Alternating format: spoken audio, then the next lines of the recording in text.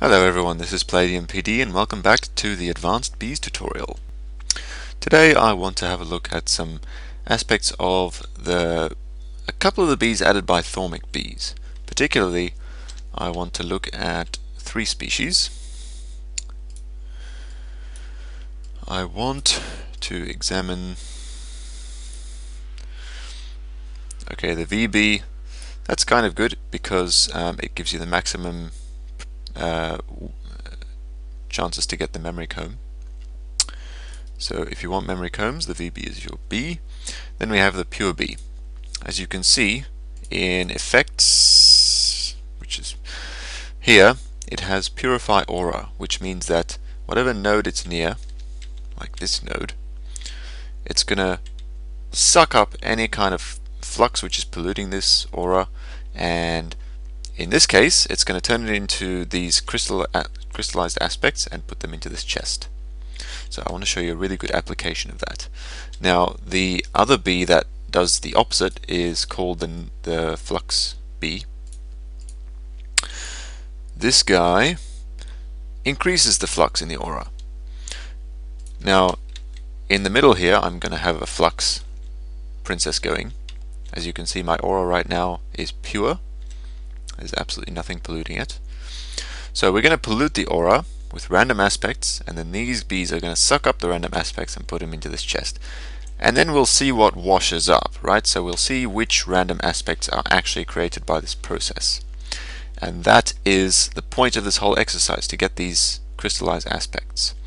So I'm going to run these guys. Let's get them in here. And then I will be back. Alright, little progress report. Things are going well. The flux level is dangerous. And I've just got the nausea effect. This queen is only just getting started, so she's going to produce a lot of aura flux. Let's have a look here at the aspects. We're getting a lot of different aspects. That is very good. Yeah, I'm going to continue running this, and then I'll show you what the result is at the end when we reduce the flux back to, I don't know, just high or normal. I will see. Anyways, see you guys in a bit. Okay, it has been quite a few hours now. The pure bees are all finished. I closed them off. This is the apiary that the flux bee was in, and we got a bunch of these crystallized aspects. So have a look at this. If I just type in aspect, I think you will see that we have pretty much every single type of aspect except for this one, which is the air aspect. But that doesn't matter because this is not used in any recipes or any research as far as I know. It may be in the next version, but I don't know. At the moment it definitely isn't, which means that you don't really need it and you get all the others. So this is a great way to get all the different aspects you need to do any kind of construction with Thormcraft, any kind of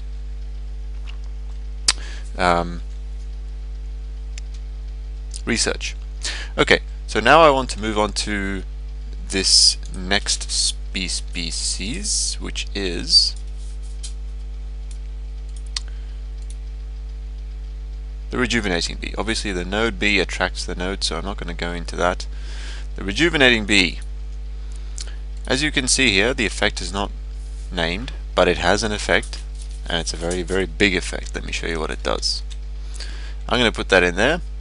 Watch the aura.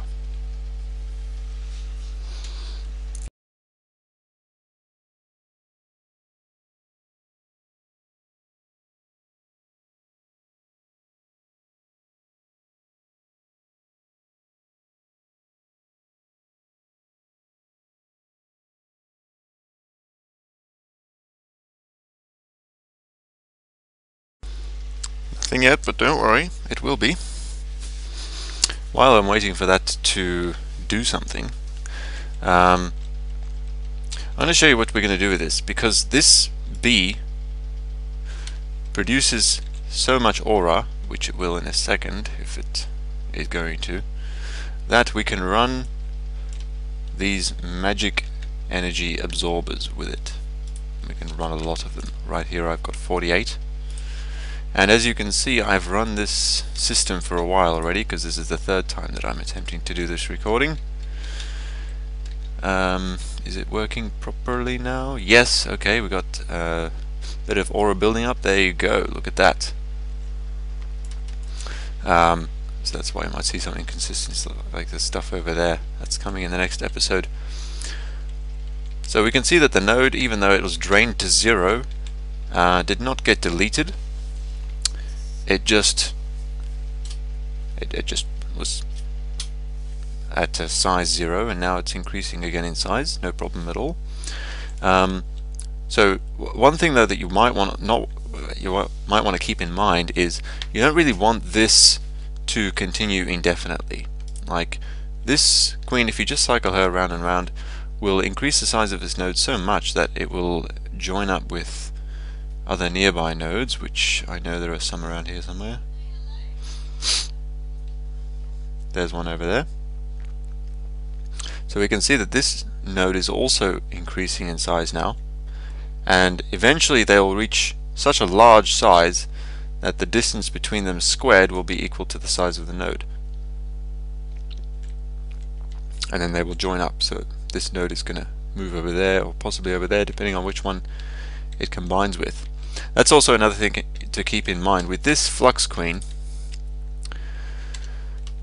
That Flux queen, I only had this running once, and the pure bees were running for ages, many lifetimes. In fact, we can tell how many, because it says how many generations they've been in captivity. Let's see, 11. So ran out 11 times, so it was at most 11 times, but certainly somewhere between 5 and 11 lifetimes to clear all the flux and make all of these little crystal aspects. So and I've got 24 here, so it's 24 times, somewhere between 5 and 11 times as powerful in terms of polluting the aura as the pure bees are in cleaning it up.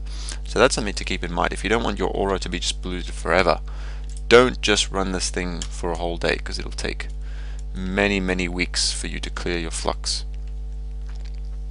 And as we all know, flux is not necessarily a good thing. Now, this, as you may notice, this also creates flux. When we increase the aura here, this is creating flux. But the flux that is created here is not all of the different random aspects. It's just a subset of them.